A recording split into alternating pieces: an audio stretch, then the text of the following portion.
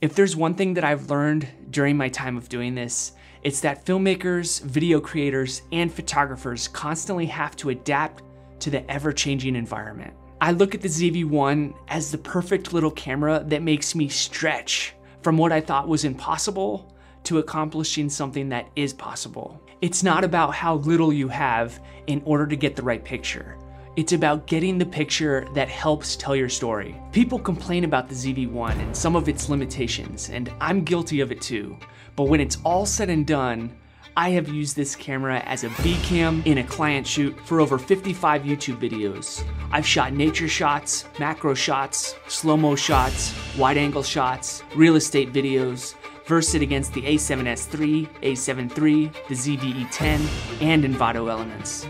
I shot in the snow with it, the rain, in forests, in mountains, at the beach, on boats, on gimbals and body rigs. I've gone handheld, been on Steadicams, on long poles, short poles, in product videos, photography, time-lapse, tennis matches, as a vlog setup, as a rig setup, on a table dolly, on sliders, with ND filters and macro lenses and wide lenses. It's never overheated on me, it's never turned off on me, it's never stopped recording for no reason, it's never given me a corrupt video file. It's been super reliable and overall an amazing camera. So I've had a pretty good relationship with the ZV-1 for the past 2 years. I'm gonna tell you what I love about it, what I don't love about it, and my overall opinion of the ZV-1 today on the Film Alliance.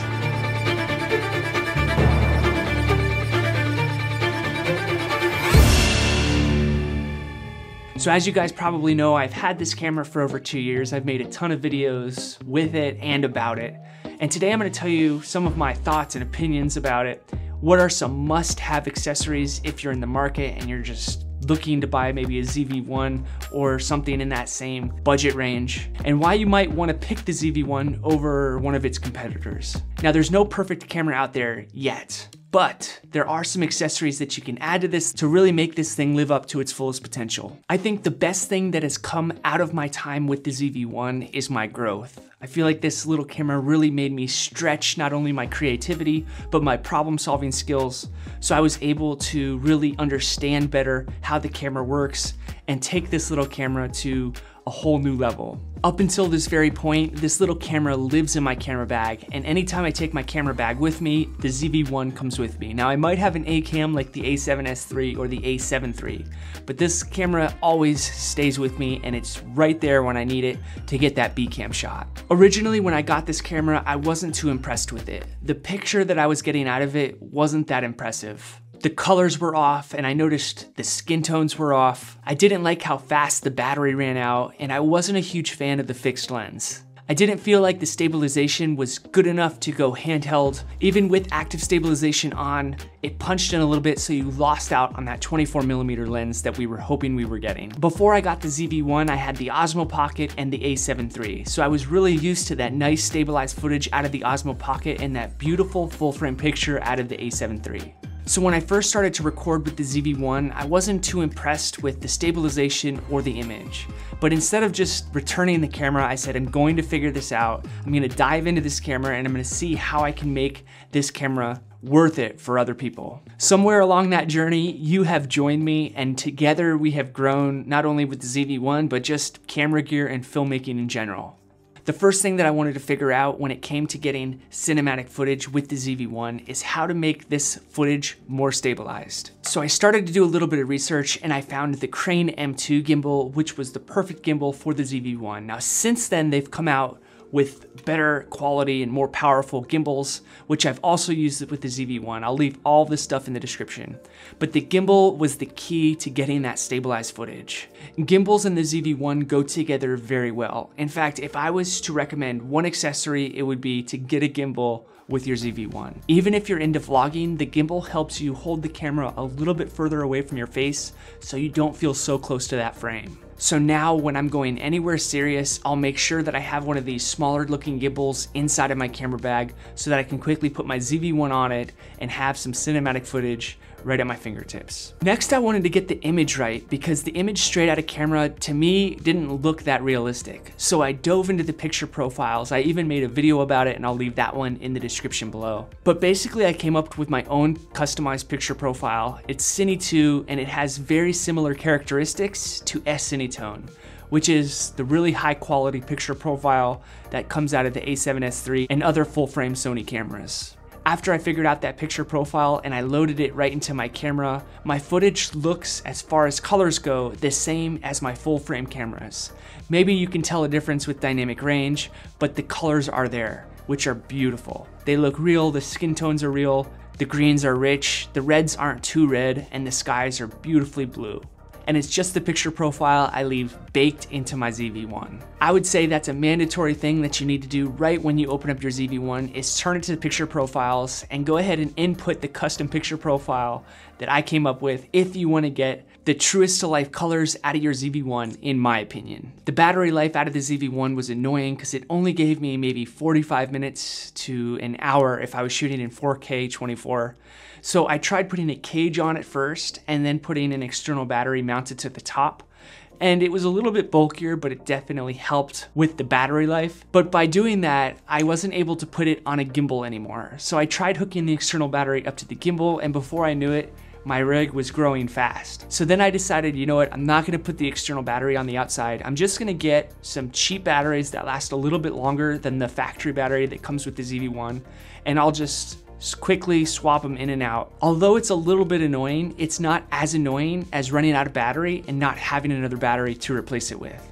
So I found some really cheap batteries. I will leave them in the description for the ZV-1 that seem to last maybe about 10% to 15% longer than the factory battery. Do you see where I'm going with this? Every little problem that the ZV-1 has makes you think and become creative and makes you come up with a solution. The next problem that I have is that when I have the ZV-1 hooked up to my gimbal, it's very hard, almost impossible, to get the battery out. And so you'd have to take the ZV-1 off of the gimbal, put the new battery in or the new SD card in, then put it back on your gimbal, and then have to rebalance the gimbal again. Some of the upperclassmen in this school already know the trick, but it's an Arca Swiss mount plate that I mounted to the bottom of the cage of the ZV-1.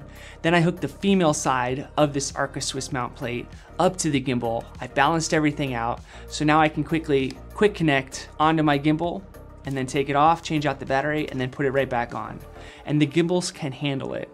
Now, if you were to start adding more accessories to the outside of this thing, the gimbal might get a little sketchy.